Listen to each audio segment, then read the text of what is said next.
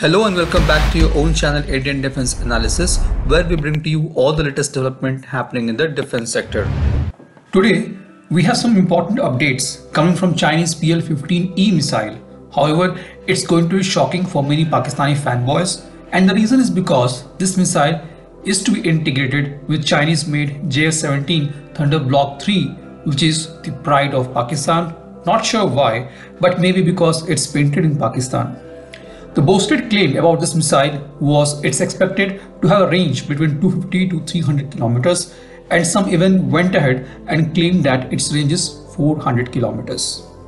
All thanks to Chinese air show, which is being conducted to showcase the military might of China. However, it unveiled the official data about PL-15 missiles.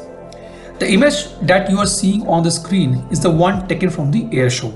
Though this image is not very clear, but few details that we can infer from this is that the missile is going to have maximum endurance or range of 145 kilometers, length close to 4 meters and diameter 0.2 meters and a weight of 210 kgs. It uses a dual pulse solid rocket motor to extend its range instead of ramjet motors used in Meteor missiles.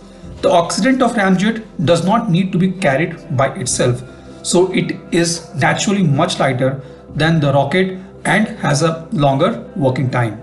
From the official specification, it's quite clear that the PL-15E is not going to have range more than 160 km, as every country hides the official range for the surprise attack. This makes this missile similar to Astra Mk2 under advanced stage of development with DRDO. Astra Mk2, which is going to be a dual pulse solid fuel rocket motor like PL-15E, will have a range between 160 to 200 kilometers. It's quite evident that in terms of range, the Mk2 will be far ahead of PL-15. At the same time, it has length of 3.8 meters, 200 millimeter less than PL-15, and diameter of 178 millimeters, which is again 22 millimeters less than PL-15E.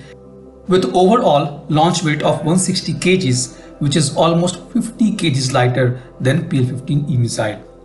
In summary, the Astra Mk2 will be much lighter and smaller as compared to PL-15 missiles, but will have range far greater than it.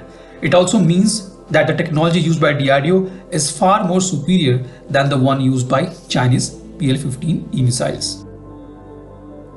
This was today's update. Please let us know what is your views about these in comment section. Feel free to post your comments and suggestions about any topic related to defense sector on which you want to hear from us. With this, I would like to say goodbye and Jai Hind friends. Please like and subscribe our video if you have not done already.